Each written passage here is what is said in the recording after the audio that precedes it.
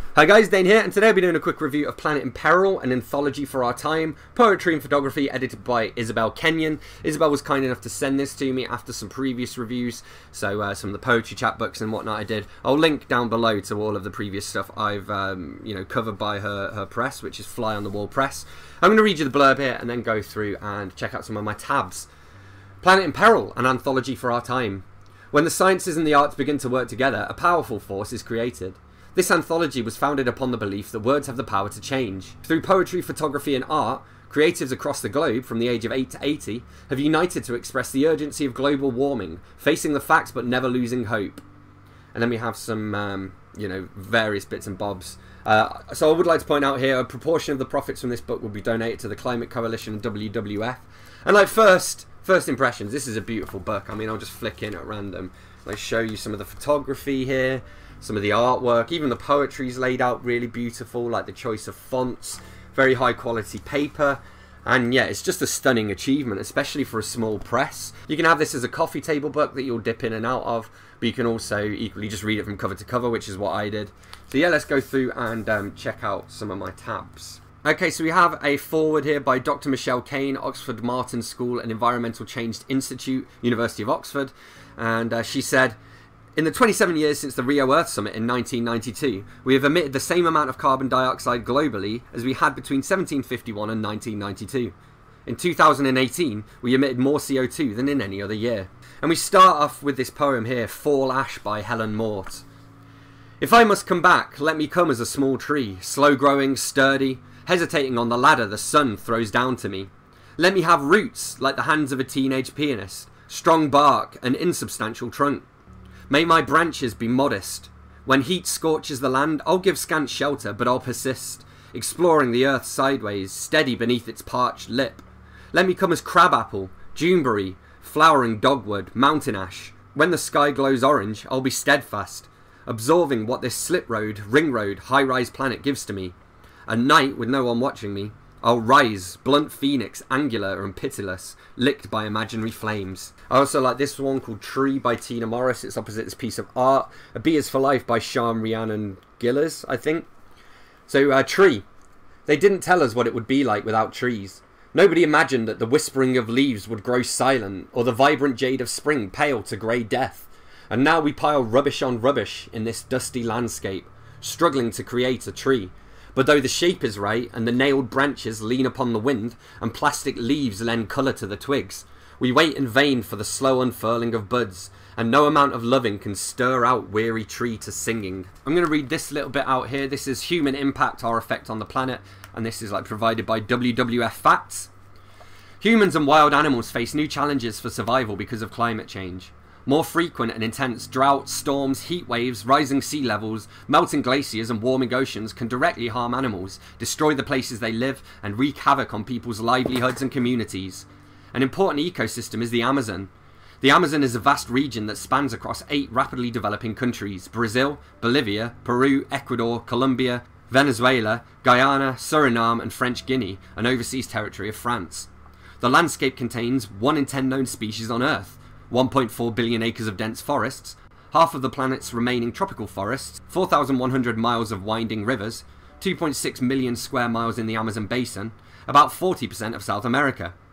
There is a clear link between the health of the Amazon and the health of the planet.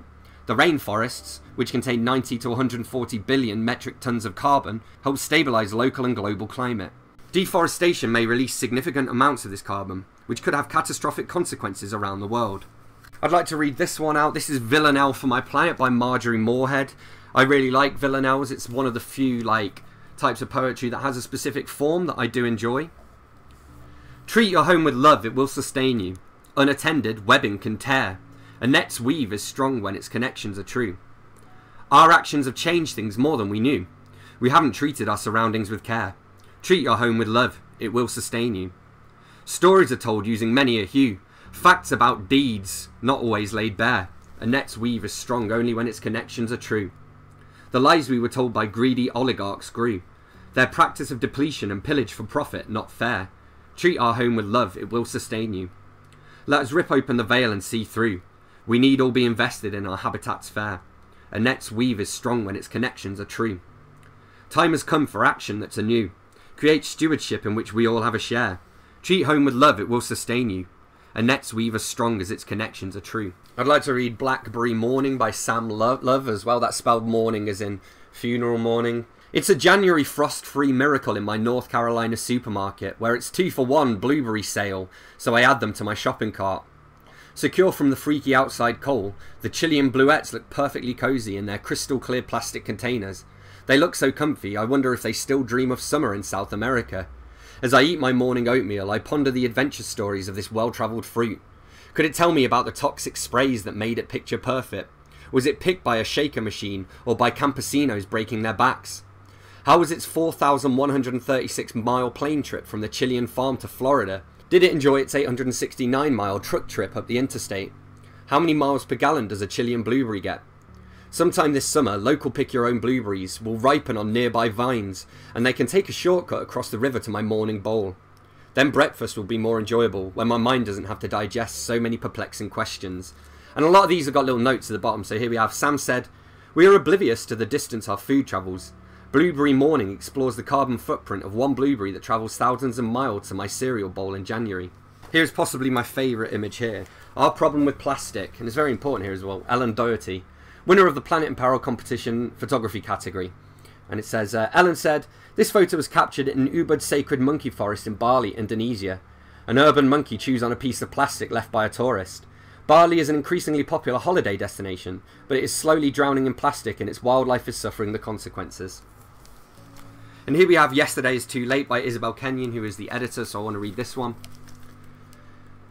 Yesterday, toasted rock-roasted Brits were like geckos, tongues in tepid ales flapping over screens. Yesterday, Notre Dame wept fiery tears for the giant Yangtze turtle, functionally extinct. Yesterday, young people skipped school for their future. Leaders denied climate change. Yesterday, bittersweet heat, breathing fresh fumes and dry skin with babies, mums, pensioners, teens, workers sharing space in a polluted city which claims asthmatic residents.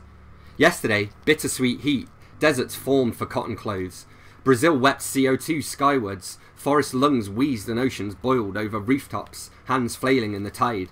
Today, outliving Earth's means, we scrabble for yesterdays, stammer apologies to tomorrows.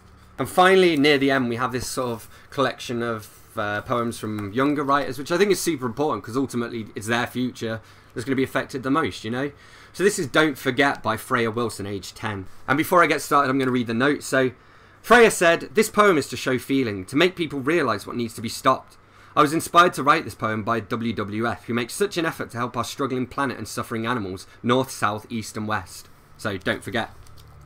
Don't forget that our trees fall down, tender leaves broken and torn. Don't forget that our fish die, swallowed up by the ghastly pollution of man. Don't forget that our coral fades, the sea creatures mourning over it. Don't forget that our beaches crawl back, while people step over them not caring. Don't forget that the world is ours to keep and ours to take care of. Don't forget that the world might not turn out okay in the end. Don't forget that we are all animals, we are a team, we are one. Don't forget that we are the first generation to know that our world is under threat and the last who can stop it." So yeah, all in all, really enjoyed this anthology. I gave this a solid 4.5 out of 5. I'm not really sure why I didn't give it a 5 out of 5, to be honest. It's just one of those things, like a gut thing. I'm trying to save 5 for those all-time favourites, but really, honestly, this is so good. Definitely rush out and buy it if you can. And again, it's for a good cause as well, and you'll be helping to save the planet. So there you have it. That's what I made of Planet in Peril, an anthology for our time, edited by Isabelle Kenyon. As always, don't forget to let me know in the comments. Let me know which of the poems was your favourite. Hit that like button if you've enjoyed this video. Hit subscribe for more, and I'll see you soon for another bookish video. Thanks a lot. Bye-bye.